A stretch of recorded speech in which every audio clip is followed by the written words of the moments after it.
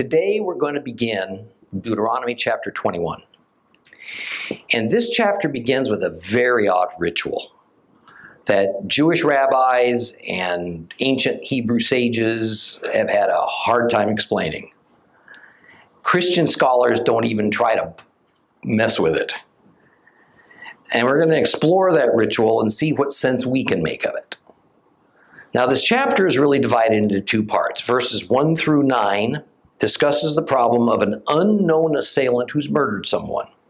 Then the remainder that begins is a four-part chapter section that deals with several miscellaneous laws for Israel.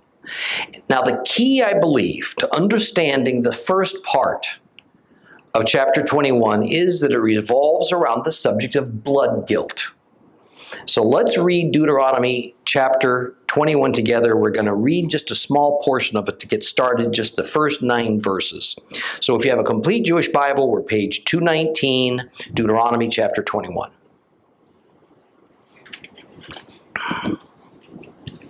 If in the land Adonai your God is giving you to possess, a murder victim is found lying in the countryside, and the perpetrator of the murder is not known, then your leaders and judges are to go out and measure the distance between the murder victim and the surrounding towns. And after it's been determined which town is the closest, the leaders of that town are to take a young female cow that's never been put to work or yoked for use as a draft animal. The leaders of that town are to bring the heifer down to a wadi with a stream in it that never dries up, to a place that is neither plowed nor sown, and they're to break the cow's neck there in the wadi. Then the priests who are Levites are to approach.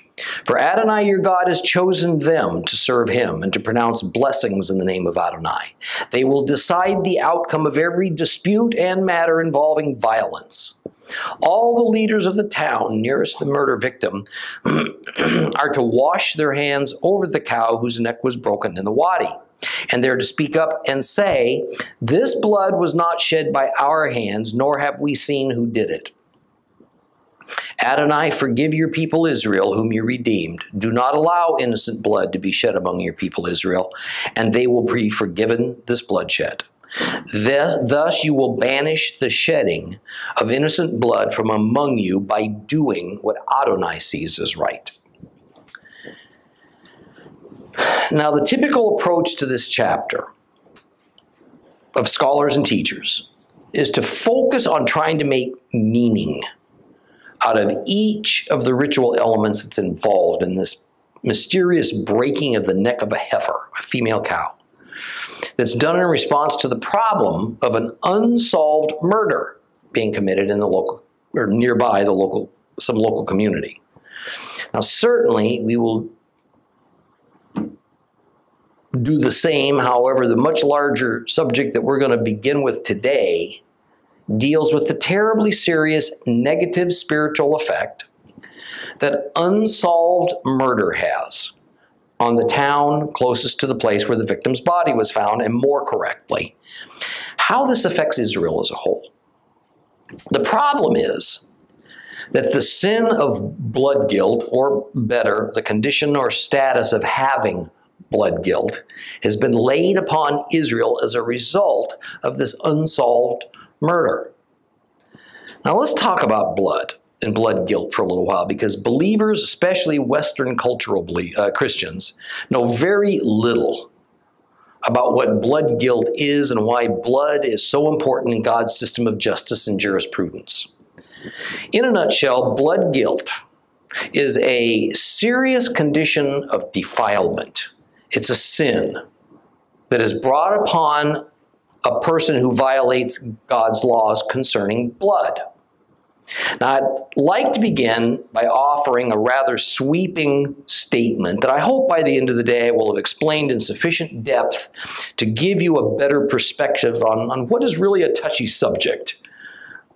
Blood lies at the center of God's justice system, in the way that a fulcrum lies at the center of a teeter-totter. As it swings fully one direction, there's one effect. As it swings back to the other, there's an opposite effect.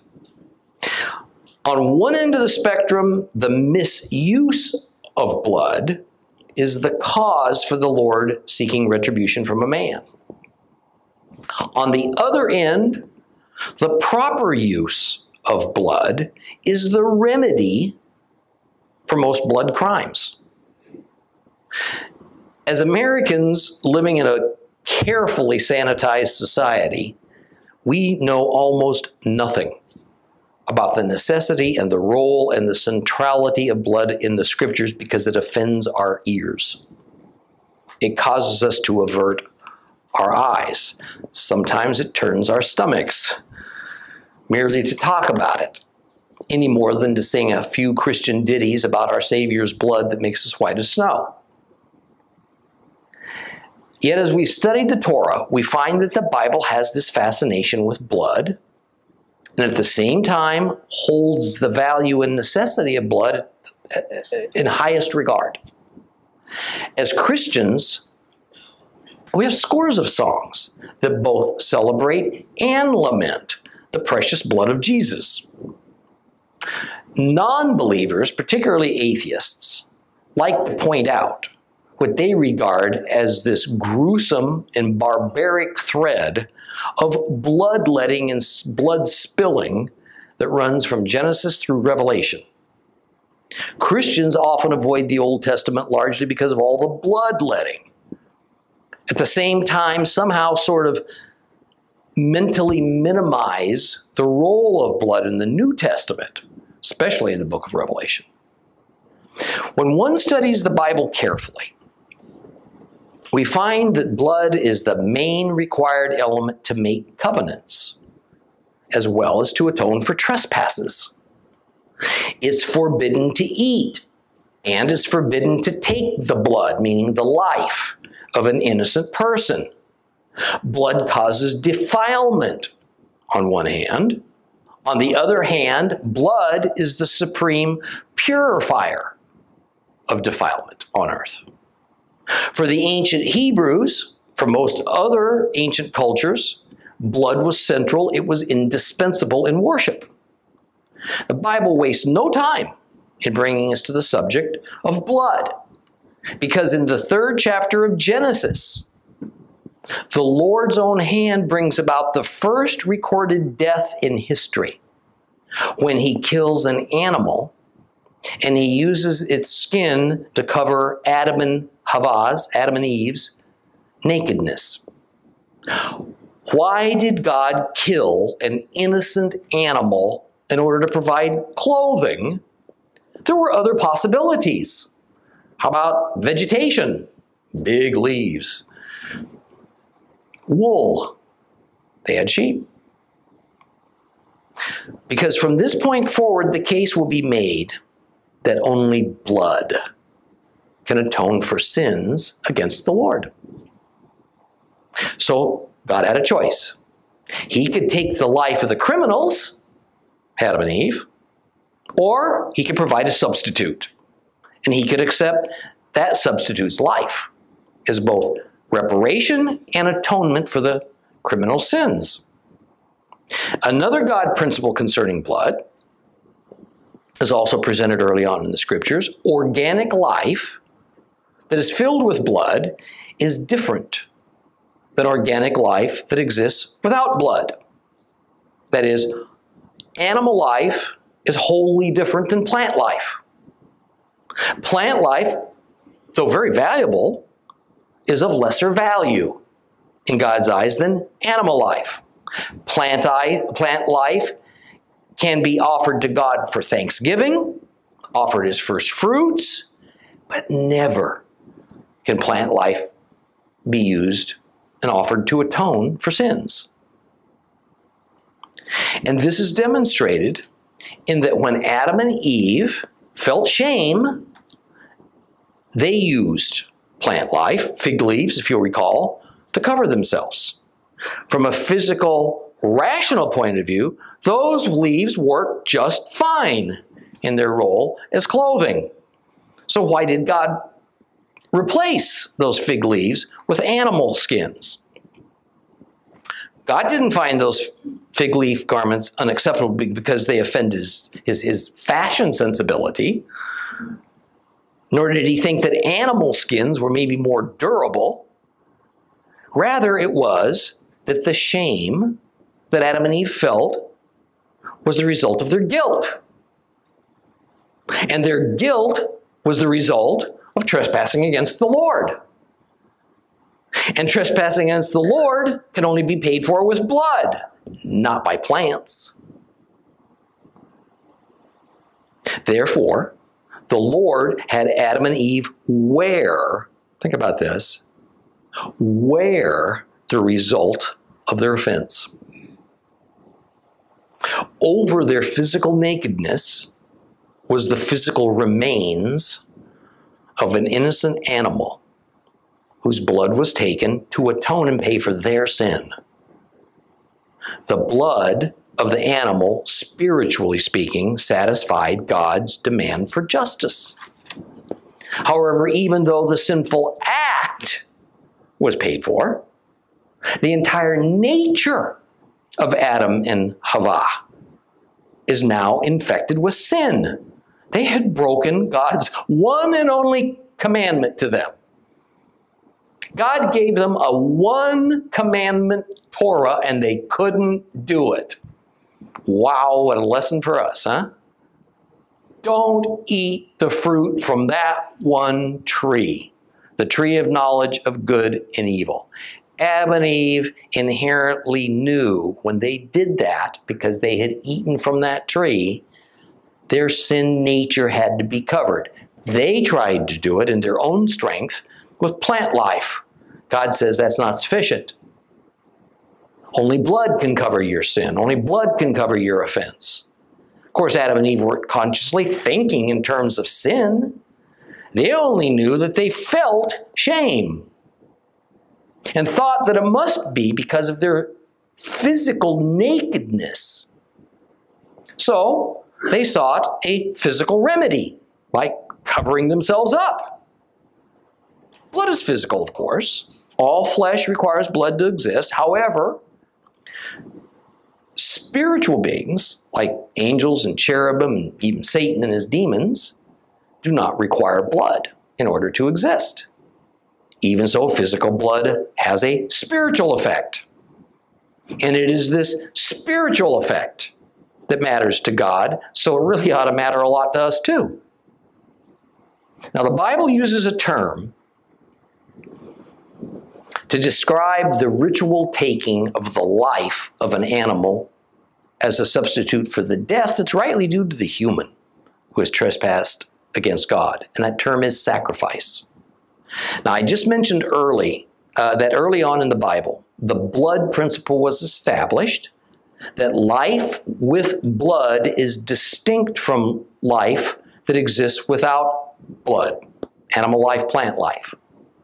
And we find just as early on that mankind, while recognizing the need to sacrifice to God, would usually rather do it in a way each man prefers than to the way God wants it done according to his principles.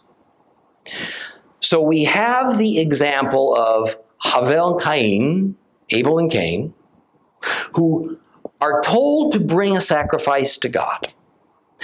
Abel brings an animal. Cain brings produce. The produce is, of course, rejected because this apparently is an offering that involves atonement. So plant life is not acceptable.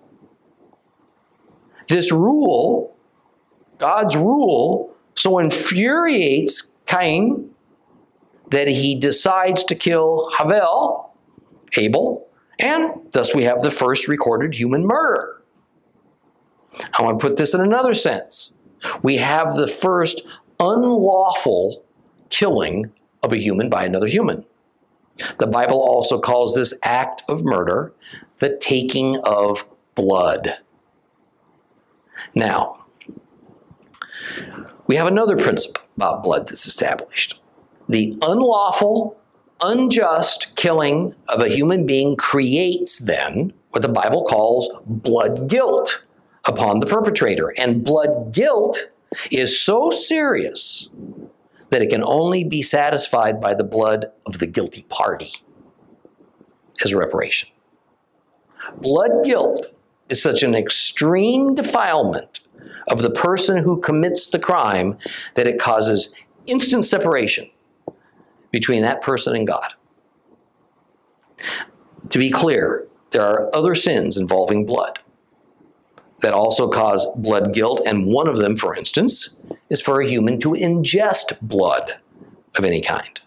We find later on in the Bible, it wasn't permissible up until the time of Noah, after the great flood, to take the life of an animal for food. Up to then, the only authorized source of food was plants. In other words, until the time of the great flood, for a man to kill an animal and eat it was a crime against blood, a crime against God's laws concerning blood, which therefore incurred some level of blood guilt. And out of this also came the prohibition against eating blood, which is different than eating meat. Eating blood means to drink it, or to kill an animal by strangulation, or some other means that doesn't permit its blood to drain out before you eat the flesh. Or it can mean to use blood as an ingredient in food. So then, simplistically speaking, blood guilt arises when a person violates any of the Lord's laws regarding blood, from the eating of it to the unjust killing of a human being to the misuse of it or to neglect the use of it in a ritual procedure. The story of Cain and Abel, though, gives us a strong hint of another negative aspect of blood guilt. Blood guilt defiles not only the perpetrator, it defiles the land on which it occurred. It even defiles the community of people within or nearest by where it occurred. Listen to Genesis 4 as to one of the unintended results of the murder of Abel. In Genesis 4:10, and the Lord said, "What have you done? The voice of your brother's blood is crying to me from the ground. And now you are cursed from the ground, because it has opened its mouth to receive your brother's blood from your hand. When you till the ground, it will no longer yield you its strength. You shall be a fugitive and a wanderer on the earth." Now here we have perhaps the most well-known biblical case of blood guilt, and the result is that the land itself was affected. It's not that Abel's blood necessarily touched the soil, although I imagine it did. And so the contact between Abel's blood and the dirt caused the dirt to become contaminated with a curse. Rather, the guilt on the soil resulted from its proximity to this act of murder. It produced a negative spiritual effect. Blood guilt brings with it both a physical and a spiritual consequence. The murderer had the spiritual effect of cursing the ground because the land bore the effect of the blood guilt that was committed upon it, thus causing the physical effect of the land to degrade and not produce crops as well or as easily as it did before the blood guilt occurred. Now, I can't stress enough, please hear this. This isn't some ancient superstition recorded in the Bible. If the laws of blood were nothing but the products of men's fertile imaginations, then Yeshua's sacrifice for us was completely unnecessary. Pointless. So please understand that while we may find these principles of blood and blood guilt strange to us in modern times, they are not only still fully in effect, they're the reason that the route of redemption history has proceeded along a very purposeful path. And I have the deepest regret that those of us in Messiah's church who are responsible to teach you about this principle of blood have instead chosen to take the more genteel approach and to simply ignore speaking the truth about the terrible consequences of blood guilt that pile up on our shoulders hour by hour. I'd like to remedy that, and we're going to talk about that a little bit more in a bit. Now, with that understanding, let's continue with Deuteronomy 21 and dissect those first 9 verses. The one and only case that's being discussed here has to do with someone discovering a murder victim, but nobody knows who committed the crime. The assumption is, since the killer's not been identified, then he can't be punished, according to the law, which is that he's to be executed. Notice that the issue is not about finding the killer and bringing him to justice. Rather, it's about what to do about the very serious problem of blood guilt that now rests upon the land and upon the people of the most local community to that land. Notice that this case is further defined as having discovered the body out in the open. The corpse was out in a field. Maybe it was alongside a road. Technically, this does not cover what to do in a situation where someone is found dead inside a city or a village. However, since there's nothing in the Torah that specifically addresses that nuance, rabbis and sages have assumed that certain portions of this law could be applied to an unsolved killing that took place inside of a town as well. Now, verse 2 speaks of elders and magistrates. Actually, the Hebrew is shofet, which is judge, who are to come to where the victim is discovered, and then they begin this legal procedure. And since this law envisions the era when Israel settled in the land of Canaan, and the land has been divided up into 12 territories, one for each of the 12 tribes, then these governmental officials, elders, judges, are of course the ones who preside over matters in their own territory. So, if the crime occurred within the territory of Judah, then it would be the elders and judges who are of the tribe of Judah who would officiate over the matter. Now, their first job is to carefully measure the distance from the location of the body to the nearby towns and determine which town was closest. Great care has to be taken because whichever town is closest, they're assigned the blood guilt brought about by the crime. Now, I want you to have that sink in for a minute, because this is not some procedure that Hebrew men just thought up. This is the procedure that the Lord created.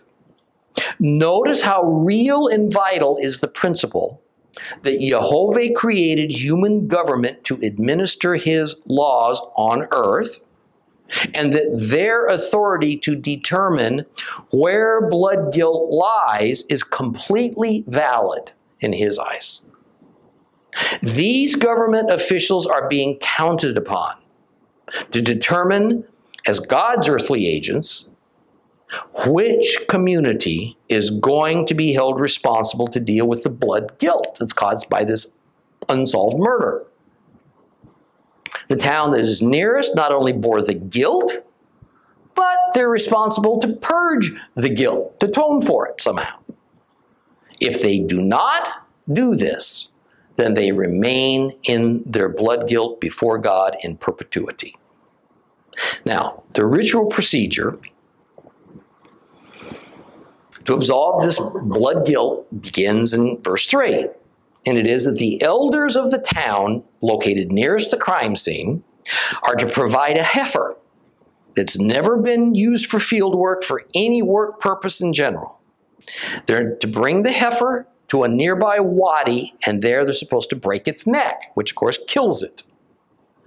A wadi is a riverbed, one that's usually dry part of the year and has flowing water at other times. Now, the instructions about the wadi is a little uncertain.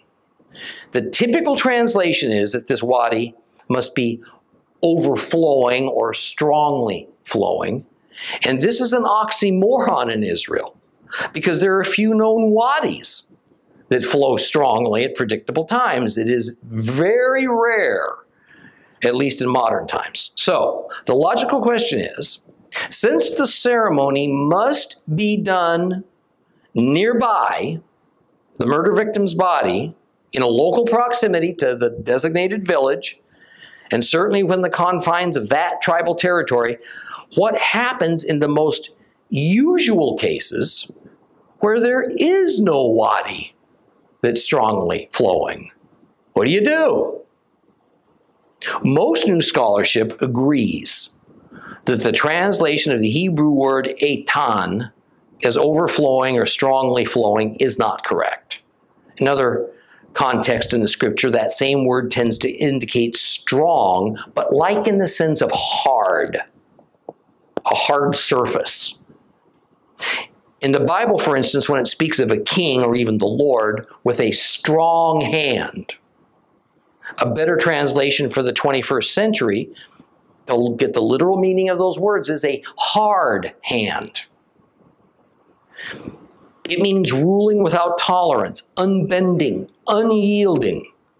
Therefore, more likely, this is referring to bringing the heifer to a typical Israeli wadi, one that's unyielding, meaning it's so rugged and rocky that it can't be cultivated, and so it doesn't provide any useful water. Those who have been to Israel with me can picture this pretty easily. The wadis there are dry almost all year, and only occasionally do they have water. And that's usually in the form of a very dangerous flash flood. You'll find a line usually of scrub bushes and acacia trees, which you see in this picture, called shittim in Hebrew, along these wadis. But they are also rock-strewn, and the soil is generally inorganic sand. If you tried to remove the rocks to plant things, the next flash flood would just wipe it out. If you planted a crop, it'd be gone soon. Not only that, the water that's present beneath the wadi is usually mostly in the form of moist soil several feet down, and it's rarely ever suitable for a well. So probably this is speaking about bringing the heifer to a place that cannot and will not be used to grow crops or obtain water. It is there that the town's elders are to break the heifer's neck. Now, I want to point out a couple of things about this procedure. First of all, it's pretty cruel. You don't just easily break a cow's neck. The process would be painful, take some time. And second, this method of ritual killing is spoken of in the book of Exodus, chapters 13 and 34, as the means to slaughter the firstborn of unclean animals. Animals that, due to their species, are not suitable for sacrifice, or they're disqualified for sacrificial use because of their imperfections. There is nothing about this heifer used in this ritual that indicate that it's not suitable for sacrifice or that it was in any way impure. Now, during this ritual, we see that the priests come forward. What their role is, we don't really know. They appear to be there mainly to officiate, to assure that whatever the procedure is, it's done correctly. This brings up an important point. The killing of the heifer in response to the discovery of an anonymous murder victim, this is not a sacrifice. There's no sacrifice going on here. It's already been established by God that the sacrifice can only occur at the tabernacle, later on at the temple, on holy ground. And of course, this particular ritual procedure we're studying can occur any number of places. Further, the priests don't do the killing. There is no altar, and the animal's not burned up with fire. This means it's not a sacrifice. It's something else. Next is another curious aspect of the ritual. The elders of the town that are assigned with the blood guilt wash their hands with water over the body of the heifer, and they recite the declaration that's outlined in verses 7 and 8. Now, many Bible translators say those words spoken by the elders are a vow to God. I don't think they are. Not only is God's name not invoked, which is an absolute must in a vow, but the structure of the sentence doesn't employ the Hebrew participle im at the beginning of the sentence, which is usually what indicates that it's a vow. In other words, with the I am, the im, included, the translation becomes I swear. But without the im, it's just I declare. The verse in Deuteronomy 21 doesn't have the im, so we have no reason to conclude that it was a vow or an oath. The hand washing is probably a symbolic indication of the innocence of the elders in this whole matter, and that they're telling the truth. They're saying that they shouldn't bear the blood guilt because they weren't involved with the killing. They don't know the identity of the killer, and they couldn't reasonably have anticipated it or prevented it. This hand washing was so common in meaning in the ancient Middle East, that this is almost certainly what this meant. Even today, what do we like to say? I wash my hands of the matter. Long time expression. Now recall that a long time later, the meaning of that hand-washing gesture was still in existence as we read the Gospel of Matthew about Pontius Pilate doing the same thing in this kangaroo court that was convened to sentence Jesus to death, when he washes his hands and says to the crowd, I'm innocent of this man's blood. To this very day, we all know that statement, we say it constantly. Now, back to the town elders' declaration of innocence. Rather than a vow, what their statement amounts to is more than anything else, probably, a prayer to God. A declaration to God that is not a vow. That's a prayer.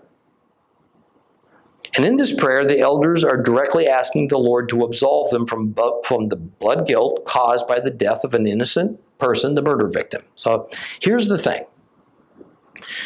Since this ritual procedure is not a sacrifice, then what happens with this heifer has no atoning quality. Its purpose can only be one of illustration and demonstration for the people. But it's also an act of obedience to the Lord's commandments. The reality is that it was this prayer that was the key for the forgiveness that they were seeking in this situation. And the elders lean on their already redeemed status for absolution. It is quite literally in the same mold that every modern believer asks God for forgiveness. We're already redeemed. And so our redeemed status gives us the right to ask the Father for forgiveness and mercy. The unredeemed have no such thing available to them. Now note the ending words of verse 8. And they will be absolved, forgiven, of blood guilt. Forgive me for repeating something I've tried to emphasize many times, but invariably somebody didn't get it.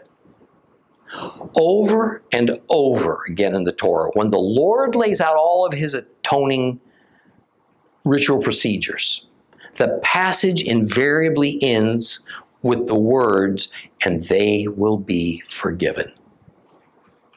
And they will be forgiven. Folks, this means what it says. These ritual sacrifices, in our case today, a prayer, spoken within a ritual procedure that's not a sacrifice, brought actual, real, complete, unequivocal forgiveness. Not partial forgiveness. Not something like forgiveness. You know, I've heard so many preachers say that in the Old Testament, sins were covered, but they weren't forgiven. I know you've all heard that. That real forgiveness only happens in the New Testament. This is not true. This is false. The issue about covered versus sins absolved or forgiven is a complete red herring. There is no such concept of a sin covered but not forgiven in the Bible, whether the Old Testament or the New Testament. It's not there. Saying a sin is covered is just a colloquialism. It's simply a word chosen by a translator. Covered, absolved, forgiven all mean the same thing. As a matter of fact, they all translate the same Hebrew word, kapir or kafar. It carries the same weight. They have the same effect. Those Old Testament Hebrews who followed the sacrificial system were indeed forgiven for their trespasses. If one is determined to stick with the word covered in the Old Testament, there's nothing wrong with that, then there's no basis to ever change it to meaning absolve, expiate, or forgive. In the New Testament, it's the same word. See, this switch in choosing different English words to translate the same Hebrew word is done to try and prove or disguise an agenda. Even a doctrine of men that says no forgiveness ever occurred under the law, only under Christ. So, what did Messiah's sacrifice bring to the table that was different than what happened with all those Old Testament animal sacrifices? Well, at the least, his sacrifice was capable of atoning for things the sacrificial system couldn't. His sacrifice, for instance, can atone for murder. His sacrifice can atone for idolatry. There exists no such thing within the sacrificial system as a ritual procedure to atone for murder, to atone for an idolater. It doesn't exist. Such a person was permanently cut off, no remedy. He was both physically executed and spiritually separated from God. However, if one truly confesses and repents and trusts in Yeshua, your guilt, even for murder, is atoned for. That said, you're not absolved from having your physical life taken to expiate the blood guilt, nor do you escape earthly justice. Only your spiritual life is affected. Only your spiritual life is assured to continue. Further, the Levitical sacrificial system did not create a path by which a human could have his evil nature exchanged for a new holy one. The effect of this is that no human could ever find his way to heaven. Instead, in Old Testament times, if he died in a righteous state under the laws of the Torah, then his soul or spirit went to a place the Bible calls Abraham's bosom. Abraham's bosom was not heaven, because no man who has not had his nature exchanged for a new holy one can be pure enough to enter heaven. True enough, the Olah and the Mincha sacrifices dealt with the sinful natures of men to the extent that the sacrifice allowed a man to have communication with God and be in peace and harmony with him. But they didn't actually cleanse a man's unclean nature. Christ's sacrifice paved the way for a man's natural, sinful spirit, his nature, our nature, to be exchanged for a Holy Spirit, a new one that has a holy nature. And with this new holy nature, now we can stand before God in his heaven.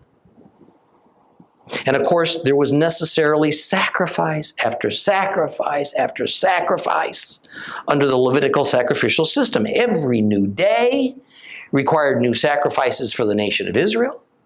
Every new occurrence of sin required an additional sacrificial atoning ritual. However, there was but one single sacrifice by Yeshua of himself that satisfied a multitude of various sacrifices within the sacrificial system. Plus, his sacrifice acted in a way that additional sacrifices aren't needed should you sin again.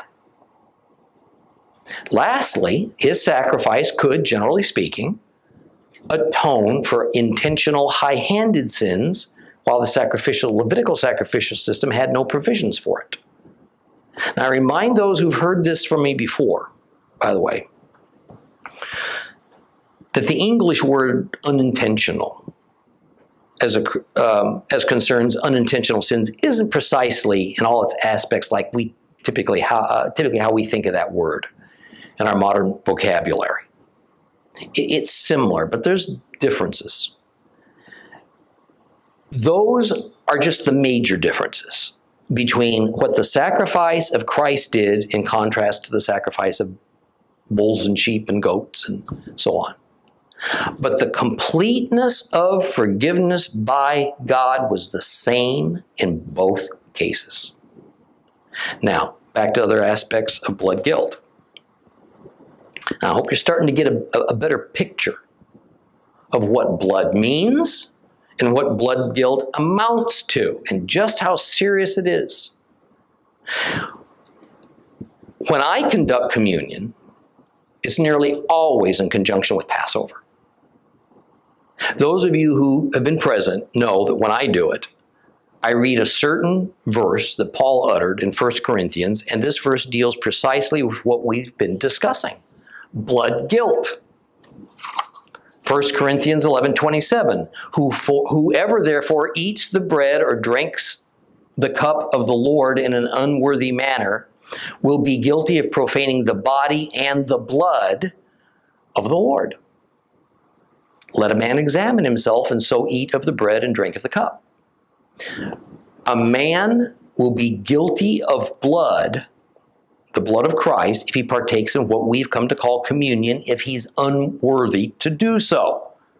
Now, by the way, communion is really the name of a sacrament that was created by the Roman Catholic Church, but it was adopted by most of Protestant Christianity.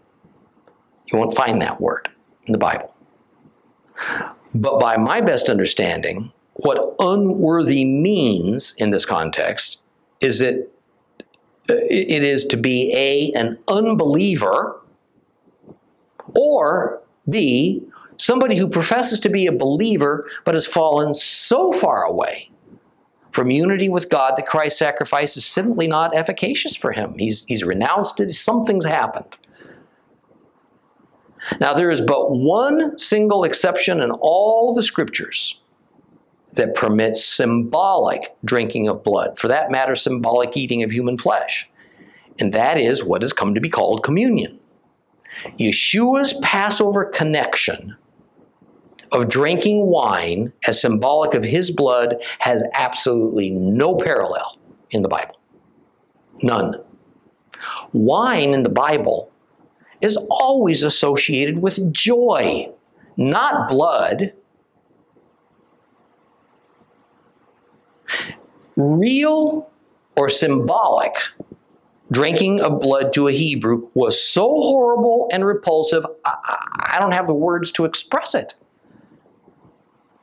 And this revulsion at ingesting blood was ordered and cultivated by Jehovah, by God. And it is explained in his many laws about blood, several of which we've discussed today. The gravity of this situation as concerns eating blood escapes the average Christian. There is a fascinating story in the Gospel of John that might now make more sense to you. Turn your Bibles to John chapter 6.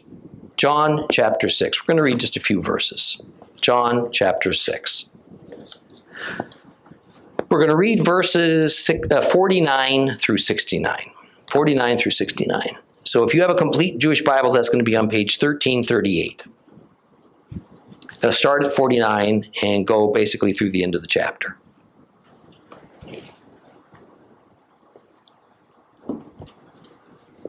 Your fathers ate the manna in the desert and they died. But the bread that comes down from heaven is such that a person may eat it and not die. I am the living bread that comes down from heaven. If anyone eats this bread, he will live forever. Furthermore, the bread that I will give is my own flesh, and I'll give it for the life of the world. At this, the Judeans disputed with one another, saying, how can this man give us his flesh to eat? And then Yeshua said to them, yes, indeed. I tell you that unless you eat the flesh of the Son of Man and drink his blood, you don't have life in yourselves. Yikes. Whoever eats my flesh and drinks my blood has eternal life. That is, I'll raise him up on the last day. For my flesh is true food and my blood is true drink. Whoever eats my flesh and drinks my blood lives in me, and I live in him. Just as the living Father sent me, and I live through the Father, so also whoever eats me will live through me. So this is the bread that has come down from heaven. It's not like the bread the fathers ate. They're dead. But whoever eats this bread will live forever. He said these things as he was teaching in a synagogue in Capernaum. And on hearing it, many of his disciples said, "Oh, this is a hard word. Who can even bear to listen to it?" But Yeshua, aware that his disciples were grumbling about this, said to them, "This is a trap for you? Suppose you were to see the Son of Man going back up to where he was before. It is the Spirit who gives life. The flesh is no help. The words I have spoken to you are spirit and life. Yet some among you don't trust." For Yeshua knew from the outset which ones would not trust him, also which ones would betray him. "And this," he said, "is why I told you, no one can come to me unless the Father's made it possible for him." From this time on, many of his disciples turned back. They no longer traveled around with him. So Yeshua said to the 12, "Don't you want to leave too?" Shimon Kepha, Simon Peter, answered him, "Lord, to whom would we go? You have the word of eternal life. We have trusted, and we know that you are the Holy One of the God." And Yeshua answered them, "Didn't I choose you, the 12? Yet one of you is an adversary." He was speaking of Yehuda ben Shimon from Creot, Judas. "For this man, one of the 12, was soon to betray him." Okay. In verse 61, after Yeshua has pronounced the absolute necessity of eating his flesh and drinking his blood, of course this is symbolically, he asks a rhetorical question as he watches many of his followers walk away from him. I'm sure some of them running in disgust. And his question is, "Oh, does this offend you?" What this is he referring to? Of course, it was this message of eating his blood that caused absolute revulsion, even among those who had dedicated themselves to him. And then he goes on to say that these words are in spirit, indicating what we all inherently know, which is that in no way was he speaking of literal, physical, eating flesh and drinking blood. It was symbolic of a spiritual decision to come into full unity with him. Long after Christ was dead, Paul warned in 1 Corinthians that those who are unworthy shouldn't drink of Yeshua's blood, take communion, so we call it, or else that person will bear blood guilt. And what's the penalty for blood guilt? If the perpetrator is known, his life has to be taken. And a central rule of blood in God's justice system is that when innocent blood is shed, the blood of the guilty is required by God as payment. No exceptions, no substitutions. And this required blood of the guilty is not the blood of atonement. It's the blood of retribution. It's the blood of a debt owed to God. Now, I want to end this lesson by pointing out some additional principles of blood guilt. And the reason for my pointing out is that this out is as a challenge to all of us. This is not easy.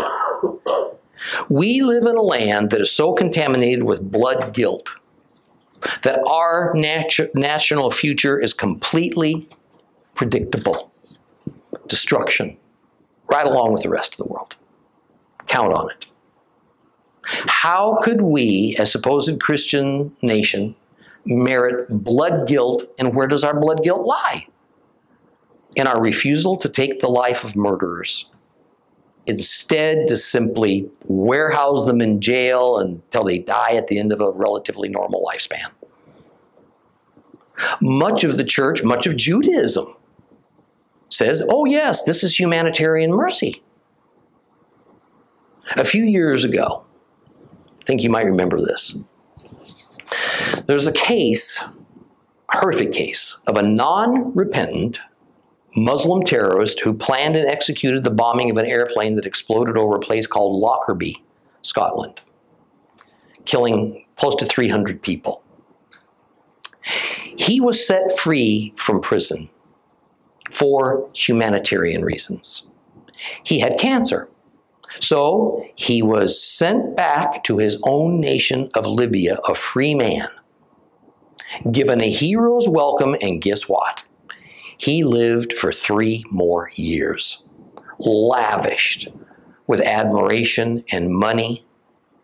Not only was his life not taken for this massacre, he was set free just because he was ill.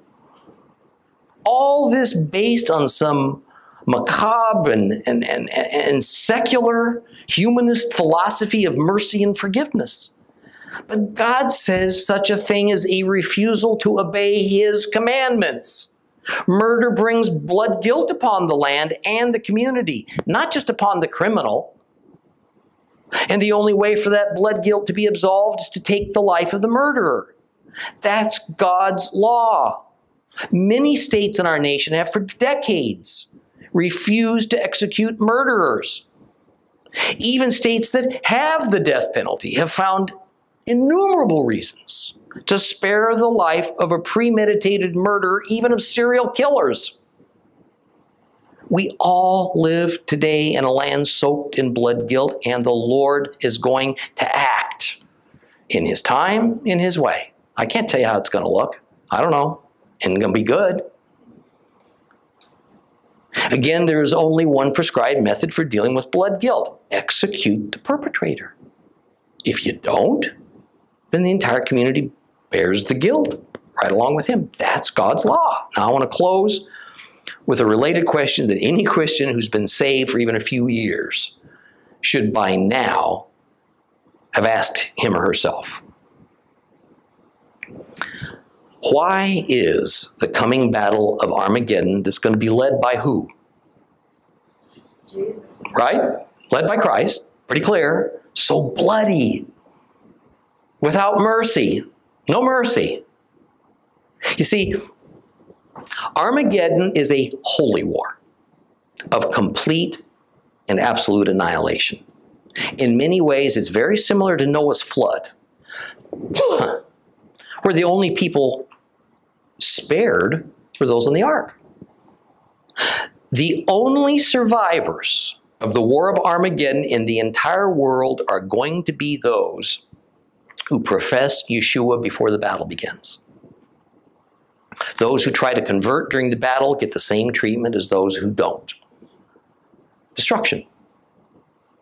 Christ is called the blood avenger in the battle of Armageddon. I hope you're now starting to see what that term means. The Lord has declared the entire world is culpable of blood guilt. We in this room are blood guilty because, among other things, we're part of a nation that doesn't prosecute abortion doctors. We actually make it legal. We pronounce it as a good thing. We in this room are blood guilty because we have in our nation convicted murderers who are not having their lives taken to absolve their blood guilt, and instead they're simply serving long prison sentences. You know what? You know a statement I just hate? That a criminal is paying his debt to society. I don't know about you. He's paying nothing. I'm paying. Every day that person is in prison doesn't cost him, costs me, costs you.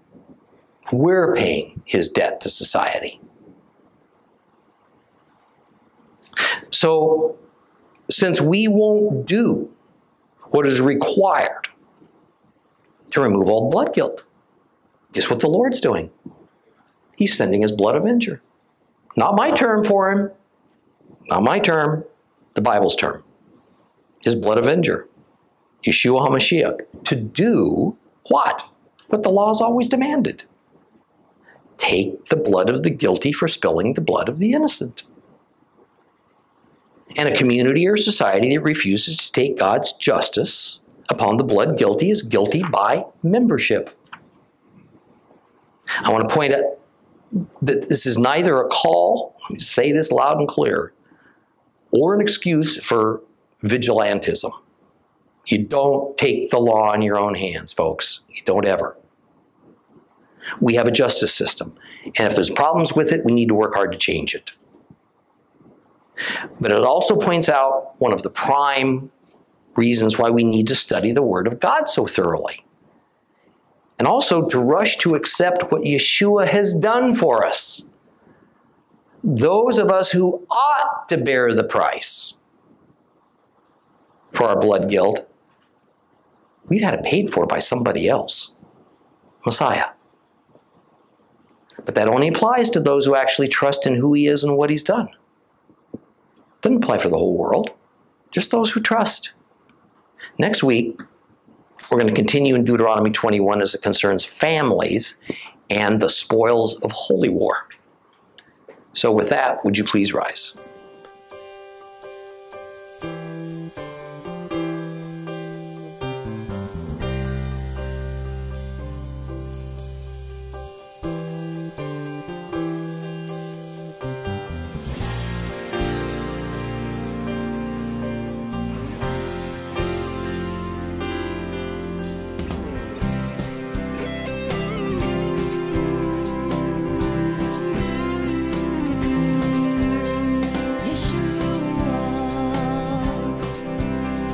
Yeshua,